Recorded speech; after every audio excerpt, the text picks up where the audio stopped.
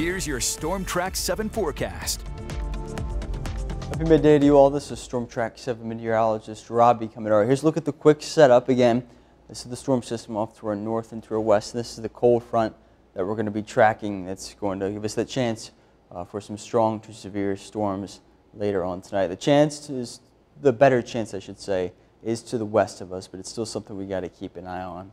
We do have a lot of cloud coverage associated with this little disturbance that's swirling on through our area.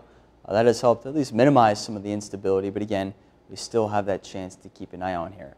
Let's go through it here step by step with future track. Again, the rest of the afternoon, we could see an isolated storm or two develop.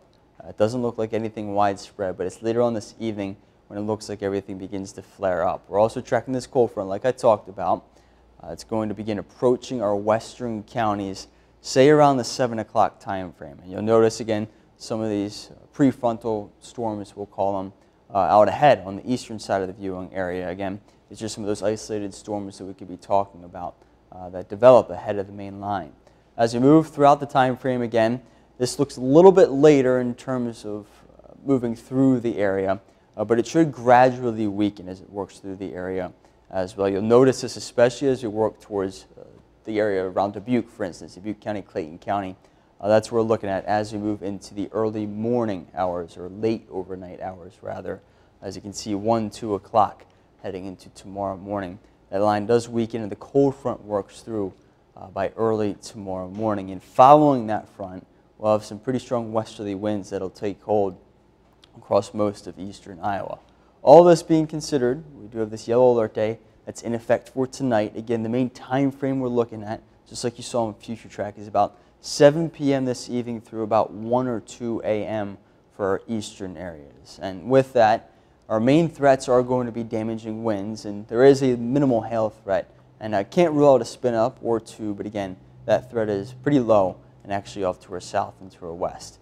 But you will notice again, our far western counties do have a level 2 out of 5 risk for severe weather. It's a slight risk, whereas the rest of eastern Iowa is just under a level 1 out of 5 risk. So something, of course, we'll be keeping an eye on as we head into the overnight time frame. But the good news is it looks like this line of storms that does develop weakens as it moves off to the east overnight. To sum this all up, highs this afternoon should mostly creep into the 80s. Could be a few upper 70s in there as well, but it will feel humid out there, to say the least. Tonight, again, that's our more likely chance for all of us seeing some storms, some of them strong to severe. We all begin to clear out just shortly after midnight, say around that 1 to 2 a.m. time frame we're talking about. Winds will shift out of the north and west following the cold front, and lows dip down to the upper 50s to near 60 degrees.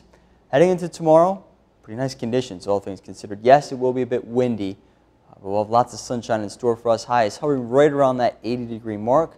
Thursday, temperatures drop a little bit more, lower to middle 70s. Very comfortable conditions with pretty low humidity, a lot of sunshine. That sticks around for Friday, even through the weekend. Check it out. Highs right around that 80-degree mark. Partly cloudy skies. It sticks around even into the first half of next week.